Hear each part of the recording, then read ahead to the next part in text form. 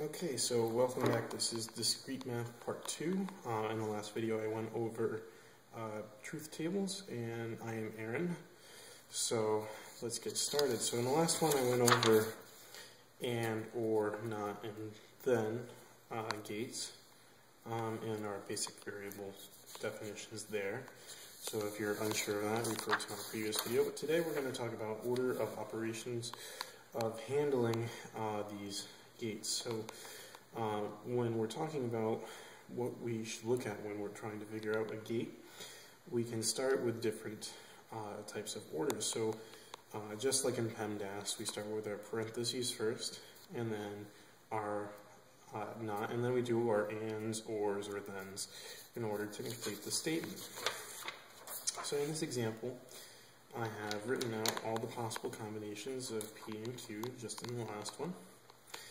And we can see that I've split this up into two simple ones and then two very complex ones here. Actually, three simple ones, two very complex.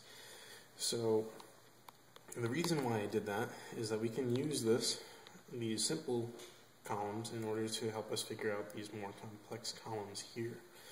So when we're looking at this, we can start plugging away at the different orders. So again, from the basic tutorial that I did, we have a not P, so it's the exact opposite of whatever P is. So let me write that out very quickly. So we have false, false, true, true. And the same thing with not P. We have false, true, false, true.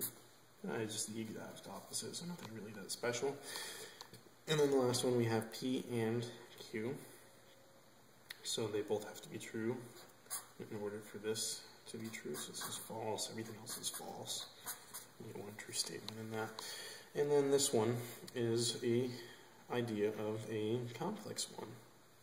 So I showed you how we have the not P, and since that's the second one down in my little list of order of operations, I'm pretty sure that if you go online you can find a more complete list, but that's a basic list. This not P has to be done first. So when we're looking at this, we're going to look at both the not P column and the Q column to see if this is true. So if we're looking at this one is false. These two statements, this not P and this Q statement, one of them is false, so this is false. And the second one down, these are both false, so this is false. Sorry, I wrote true. These are both false. This one down here, they're both true, so this is true. And one of these is false, so this is also false. So you can see that the order of operations goes this not P first, so you can always add more columns to your truth table if you're unsure how to do something complex. So in the last one, we're going to look at this whole part here. This is actually a P. My handwriting got a little bit messy on that one. But now we're looking at this complex part. So this one and a P. So we're looking at technically this column here and this one here. And if they're both true on one of these columns, then it's true. So the first one here, if we're looking, this one's false and that one's true. So one of them's false, so that's false. And this one here, one's true and one's false, so that's also false. This one of them's false, so that's false. And then one of these is false, therefore this is false. So that's a basic look of compounded answers, I guess you can call it, for different types of truth tables.